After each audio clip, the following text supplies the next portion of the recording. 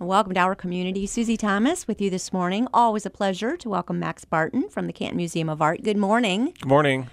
Always excitement happening at the Museum of Art. And for somebody who's never been there, I think they will be stunned when they walk in the door. Talk to me about it. Usually, yes. There's a lot of great exhibitions coming up this season. I know we're starting off. I know right now we're in the middle of August, and we're setting up for exhibits to come. So August 30th, with an opening of September 6th, starts our Photographs Along the Underground Railroad exhibition. So it's rare that the museum does a photography exhibition, but this promises to be pretty interesting as it tracks the pathway to freedom from the South through Ohio and across into Canada.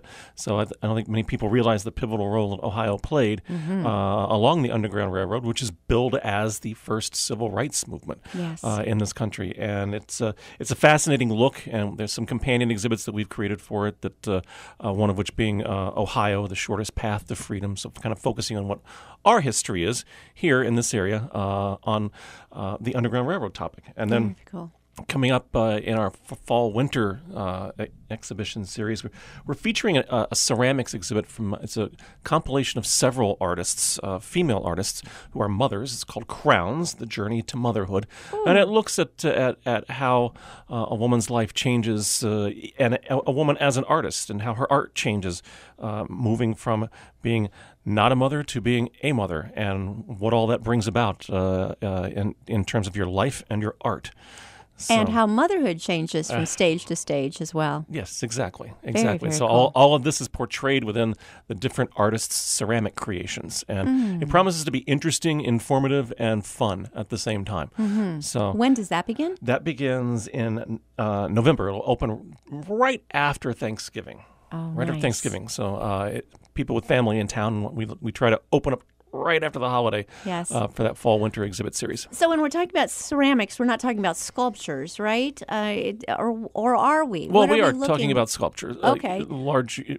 Some large size, some not so large. But we're talking about different figures and forms and other things that people can take away their own meaning to. That will be unique, and how it's fascinating, because you're not talking about paintings about motherhood. This is something completely different. This is different, and it's coming from. I believe it has 3 different tour stops that it's making from museums that have requested it, and we were one that wanted to have it here as something unique, something different. Part of our job is to expose the community and our visitors to different forms of art, while of course keeping to our tradition of American works of art.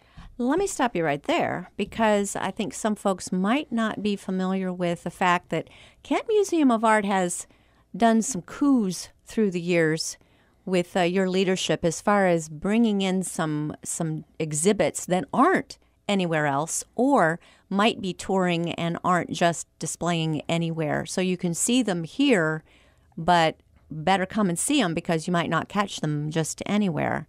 How do you do that? Right. It's a task to create an exhibit, and I know one of the ones that we've talked about over the years has been it was in 2016, I believe, and it was called Dream Worlds: The Art of Imaginative Realism. Yes. And what does that mean? Well, we look at all the things that we see on TV and all the things we see on screen, even our small screens. Those games, those science fiction fantasy shows, they're all created in the background by artists, whether it be computer generated or even sometimes before it's computer generated, it's done on a sketchbook or a storyboard. And we featured that exhibit here with artists from all around the country.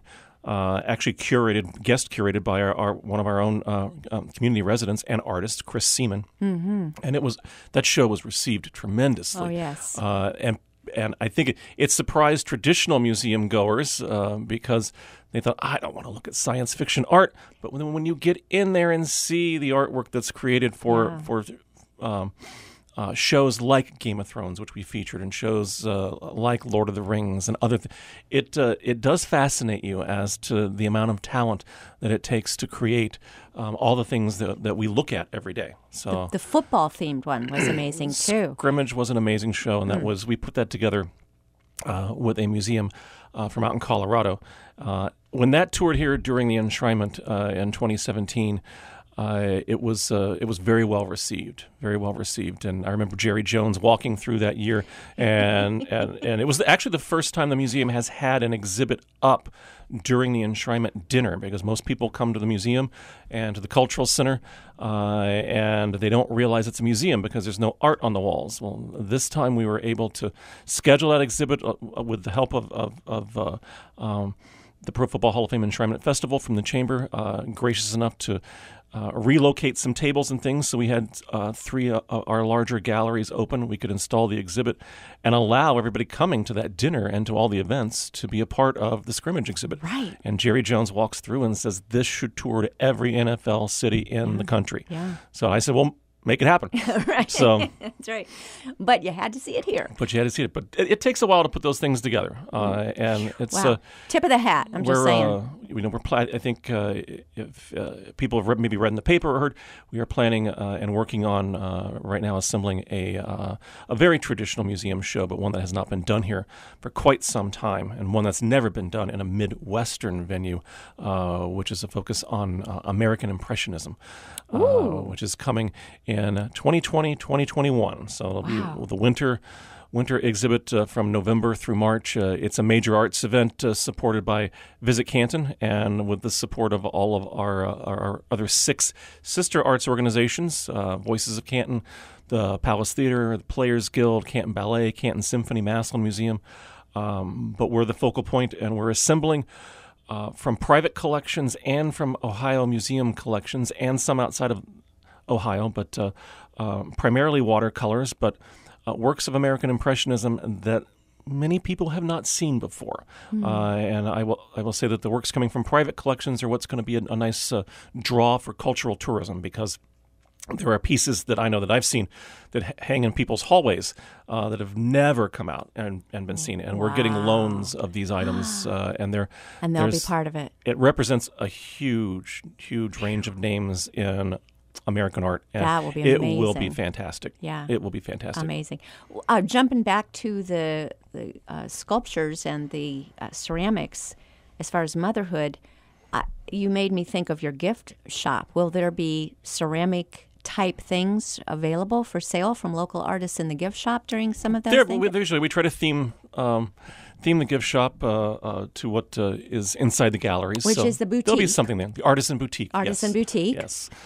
So we will we'll see what we find from our local artistic community, because usually there's really just some great works. Very, very cool. Well, I didn't want to throw you off schedule. No. Tell me what else is coming up. Oh, well, ending this season, which will be April through July of 2020, we have a major retrospective show of artist Merv Corning. Merv had his show here in 1989, and it was entitled Game Day. And Merv was, at that time, the official artist of the NFL and an official artist of the Super Bowl. So he has done a lot of watercolors, and primarily watercolors, and works portraying the sport of football. His estate contacted us in 2017 and wanted to make Merv's artworks reside here at the Canton Museum of Art, because Merv really enjoyed his time here. So both exhibiting and permanent collection? They are actually already are. We have a gift of 300 different pieces.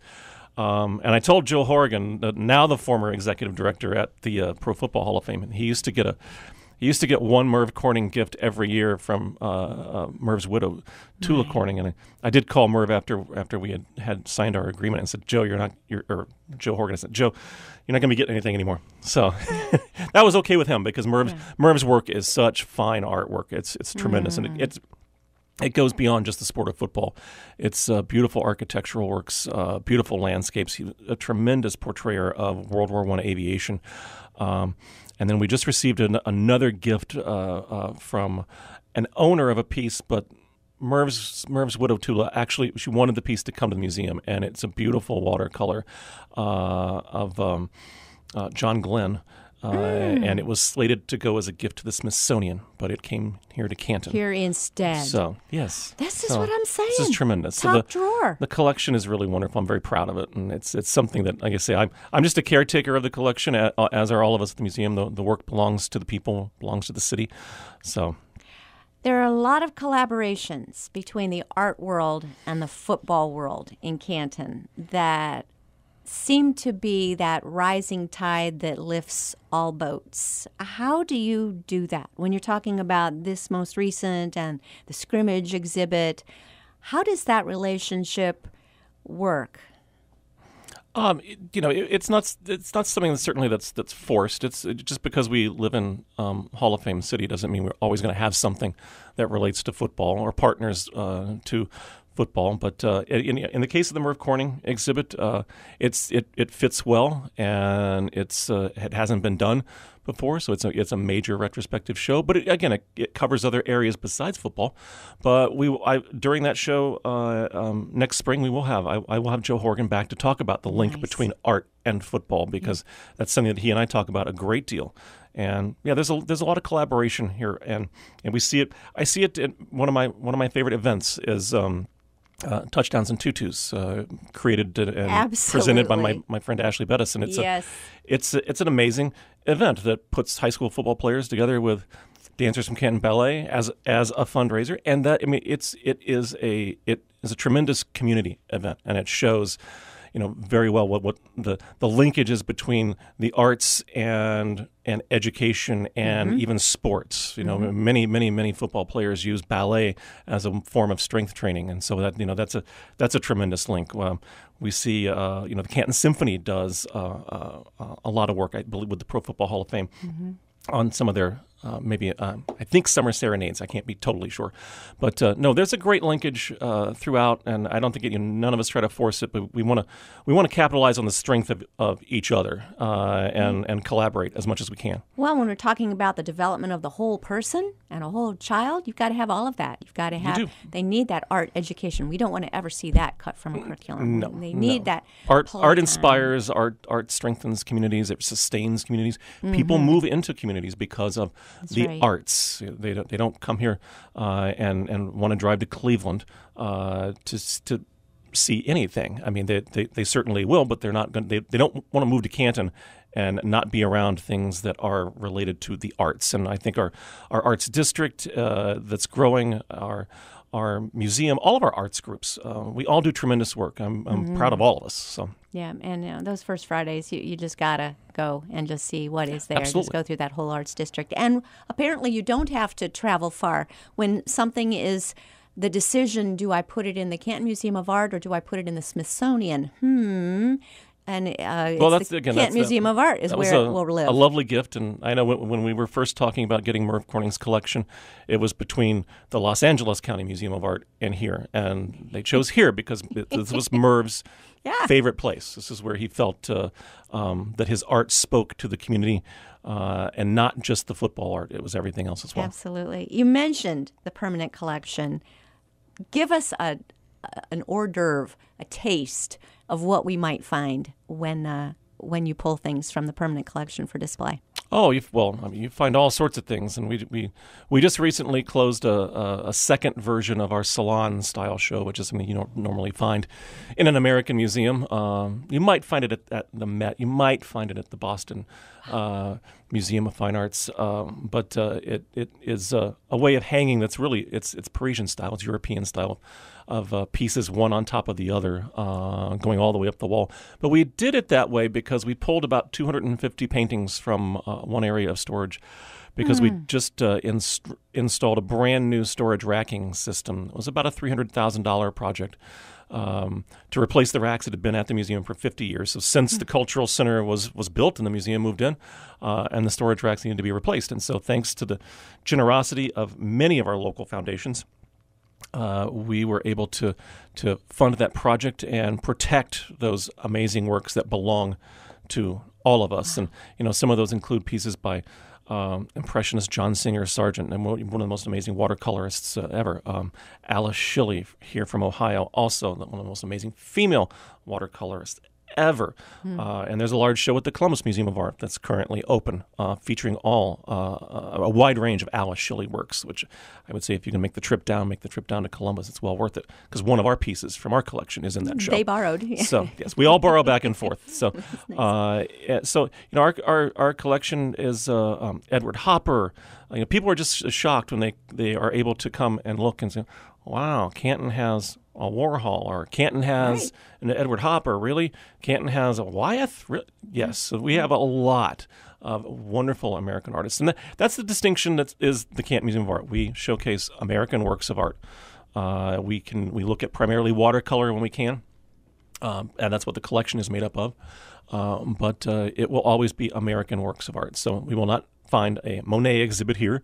A, it's too expensive, but B, not American. Not American. But again, we do things like the American Impressionism show coming up, which is being worked on. One of our contributing writers for that and a contributing curator for that is Dr. Bill Robinson, who is the senior curator of European paintings and sculpture at the Cleveland Museum of Art, and he did one of his last large shows was the water lilies.